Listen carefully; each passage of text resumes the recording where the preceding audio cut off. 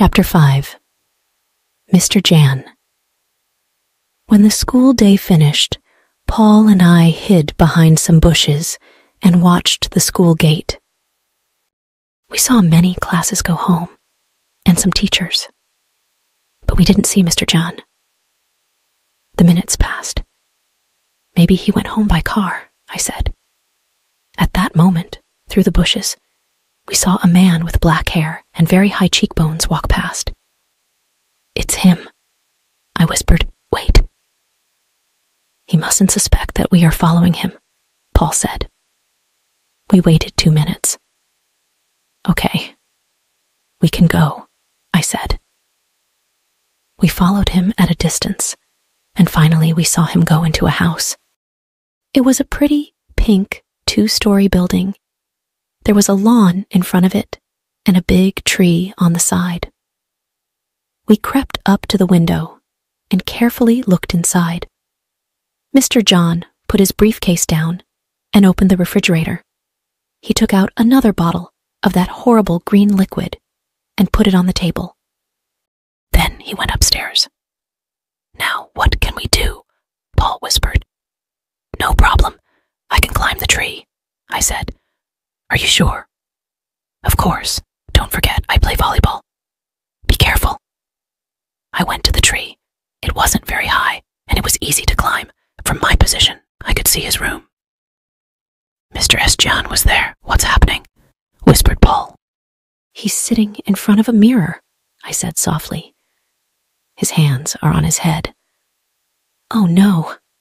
"What? What?" asked Paul. The teacher was totally bald, and his head was covered with disgusting brown warts. I felt sick.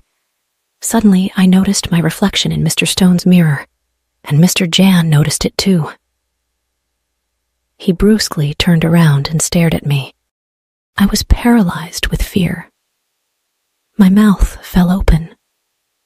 I was expecting the worst. Instead, Mr. Jan didn't look angry.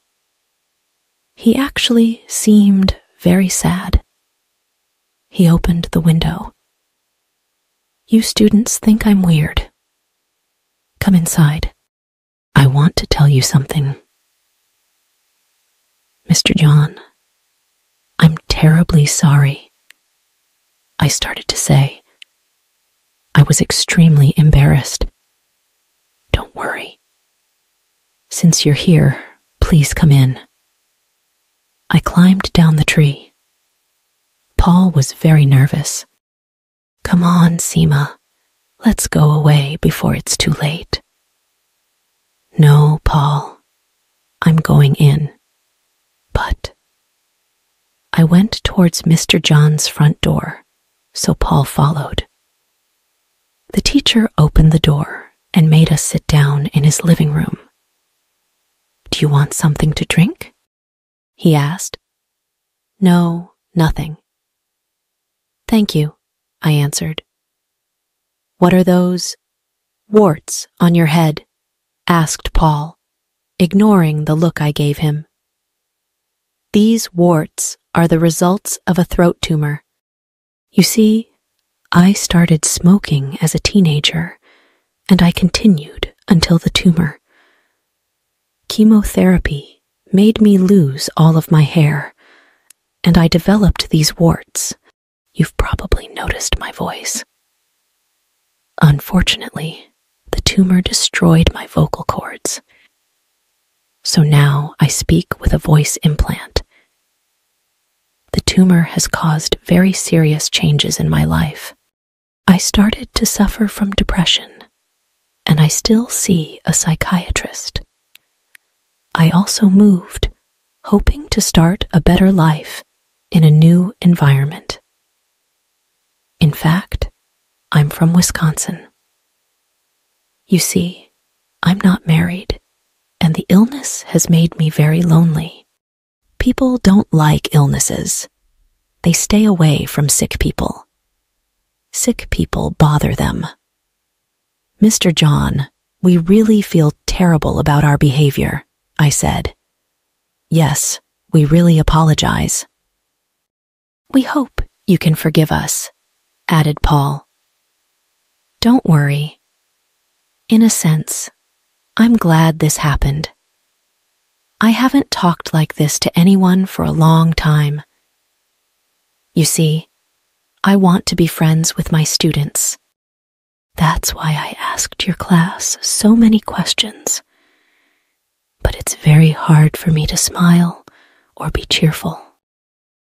Try to understand if I'm strict or unpleasant. I smiled at Mr. John. I was very moved. We understand, I said softly. May I ask you a question? Said Paul. Paul, I exclaimed. It's okay.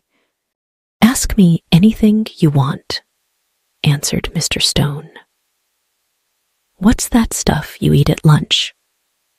Oh, did that scare you? The green liquid and the black pills are part of my treatment. They include protein and other nutritional substances. And why, excuse my curiosity, were your eyes amber-colored yesterday? Well, I tried some colored contact lenses.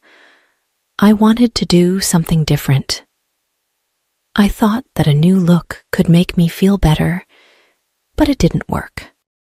Mr. Jan, I began, I saw you at the park this morning. Gee, I probably appeared very strange to you with all those movements, he said. My doctor suggested early morning exercise in fresh, clean air. You really have watched me these last few days, I must say. Paul and I looked at each other. We felt rude and very silly. We were ashamed for being so inconsiderate. Well, Mr. Jan, we don't know how to thank you for your hospitality and kindness, I said. We really don't deserve it. Our behavior. That's enough. That's enough. Don't worry. Thank you for your company. I'll see you tomorrow at school. And remember, if you ever want to come and visit me, you're always welcome. Thank you very much. We'll come again, said Paul. Paul and I left Mr. Jan's house and walked home. Well, I think we've learned a lesson, Paul said. We must remember that many people in this world are suffering. Many people have problems, and if they act in strange ways, there are reasons. There isn't an alien behind every bush. There's a person, just like you and me. And maybe this person needs friendship and a helping hand. I looked at Paul with affection and admiration. His words expressed my own thoughts perfectly. We had let our imagination and superficiality dominate us. This made us forget human feelings and problems. I thought about Mr. Hans and his artificial arm. Even in that case, I had overreacted with my ridiculous suspicions. Hey, Paul, I said. I want to celebrate. This adventure is over. I feel relieved. Let's go to the Rainbow and buy an ice cream. Okay, Seema, good idea. Let's call Sona, too, I added, thinking it was the moment to inform her about everything. Sure, we stopped at Sona's house and invited her. We sat down at the Rainbow and ordered 3 sundaes. Sona, we have news about Mr. Jan, I said.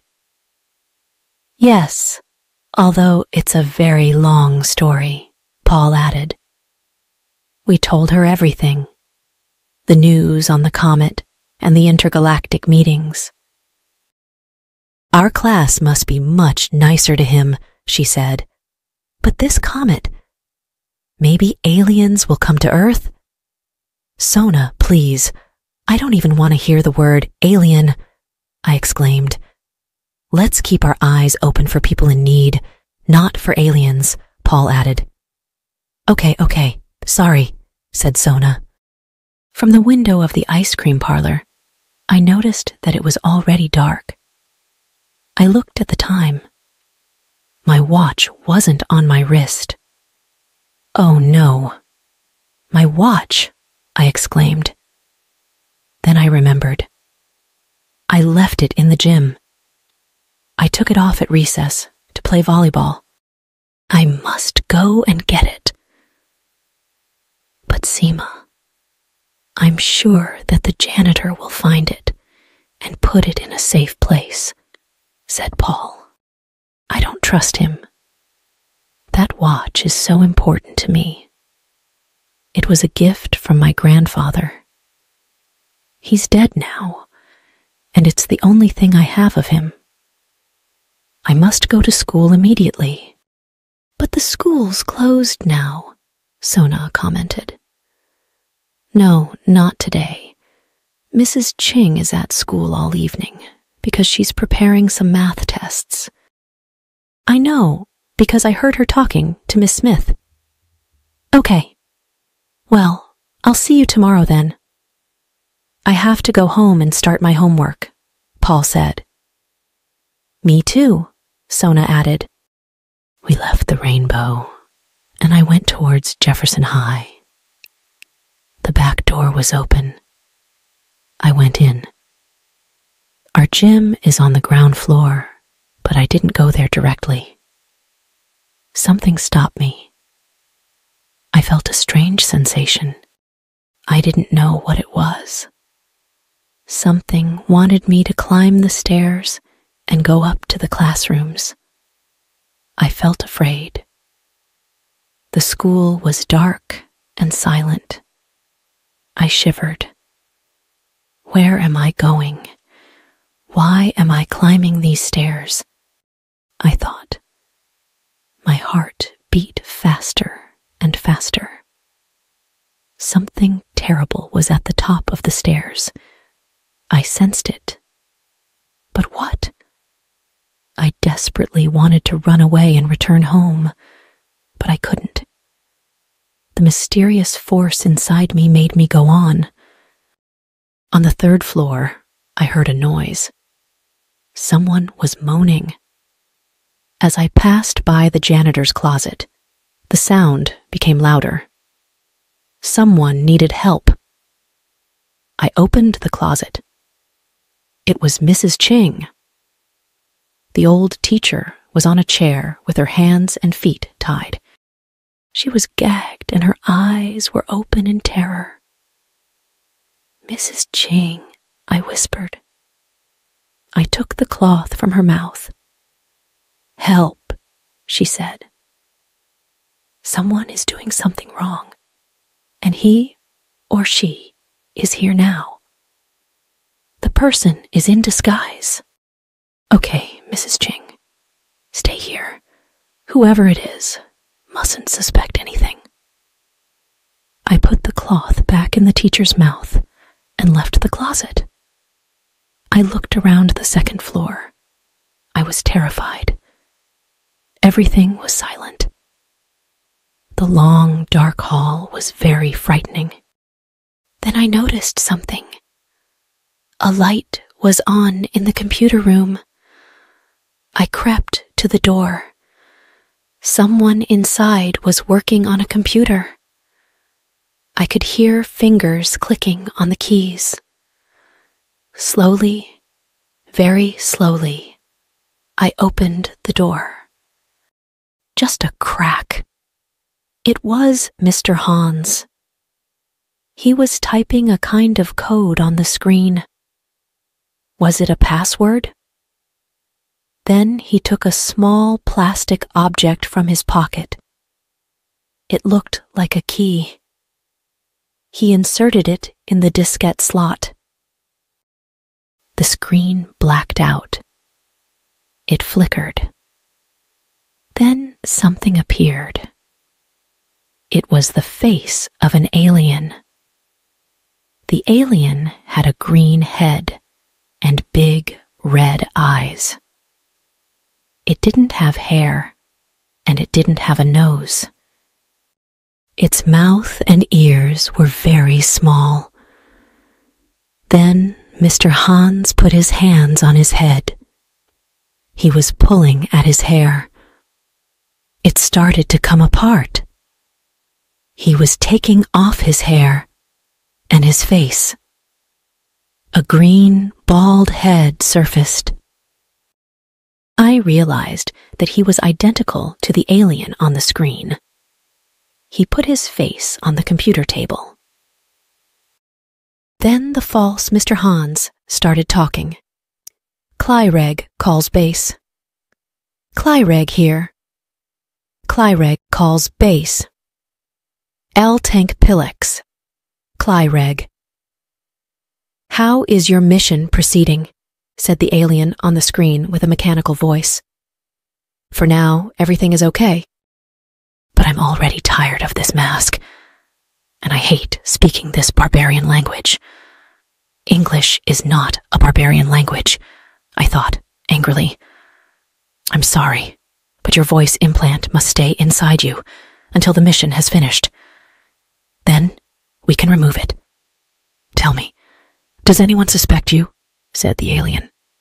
No, I don't think so. I had a small problem with an old math teacher, but I was in disguise, and I tied her up in a closet. So, everything's fine. Ha ha ha. You're wrong. I'm here now, I thought. I hope you're right. Our mission can't fail. The spaceship must come this Friday. We'll land in the old abandoned airfield. We'll wait for you there. By 9:30 p.m., you must be ready. You must have the 2 students to take to Mitrax. We can't be late. When the comet leaves the Virgo constellation, we won't be able to travel anymore. The intergalactic doors close on Friday at midnight, said the alien on the screen. I know. Don't worry. I must still choose the 2 students, but I think I know who I want. How will you capture the students? You can't touch them because you're electric. Aha. So, the story of his prosthesis was a big, fat lie, I thought. On Friday evening, there is a family teachers' meeting. During the meeting, I'll leave the other teachers. While the parents are listening to the teachers, I'll ask the students to come with me. I'll invent an excuse. Then I'll take them to the science lab, and I'll spray them with my hypnotizing spray. Once they're hypnotized, they'll do everything I say. They won't be able to think or rebel. We'll go out of the building by the fire escape exit and walk to the airfield, said Mr. Hans Deutsch Clyreg. I'm sure he wants me, I said to myself. Be at the airfield by 9:30 p.m. Then, Clyreg, good luck. All-Tank Pillex, All-Tank Pillex. Gortz, said Mr. Hans Clyreg to the alien on the screen. Then he took the key out, and the computer screen returned to normal. I silently closed the door and quickly went back to Mrs. Ching. I can't tell you anything. It's for your own safety. Just act normally, and no one will hurt you, I said. Who? Mrs. Ching started to ask, but I escaped down the stairs and ran out of the building. I stopped running when I was far from the school. My watch was still in the gym, but at that point, I didn't care. I had a lot of difficulty sleeping that night. I decided to tell Paul and Dana, but no one else. No one would believe me.